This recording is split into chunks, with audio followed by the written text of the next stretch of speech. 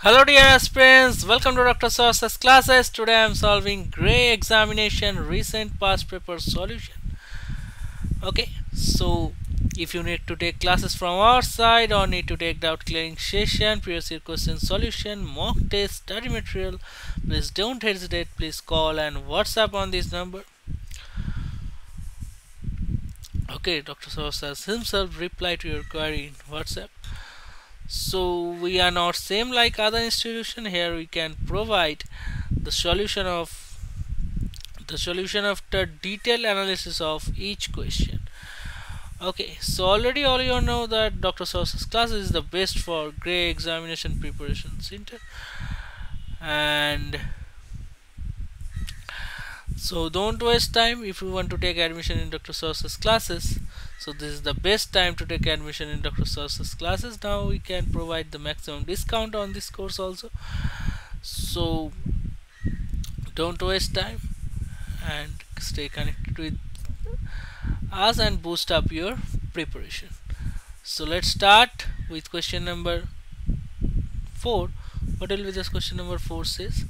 This statement will be same on this question.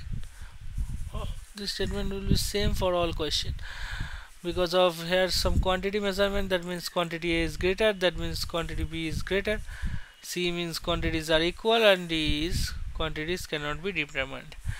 Here the C has diameter, circle C has a diameter of length D. Okay, so let's take a circle. This is a circle C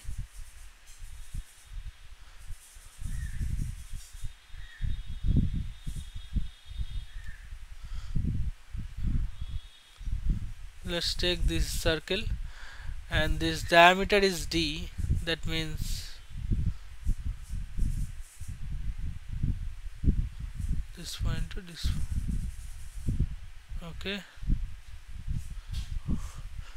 this is diameter is D, so this is the diameter.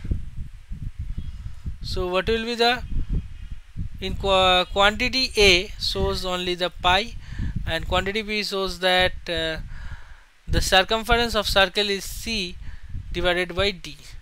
So what will be the circumference of the circle? The circumference of the circle is pi D. Okay, circumference, and when pi D is divided by D, so what will D will be cancel out, and what will be the result? Pi.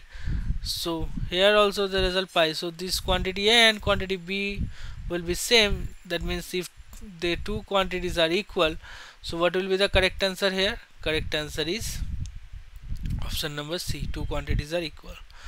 To know more such tricks, please share this video to your friends and your family and stay connected with us to get notification of all our video.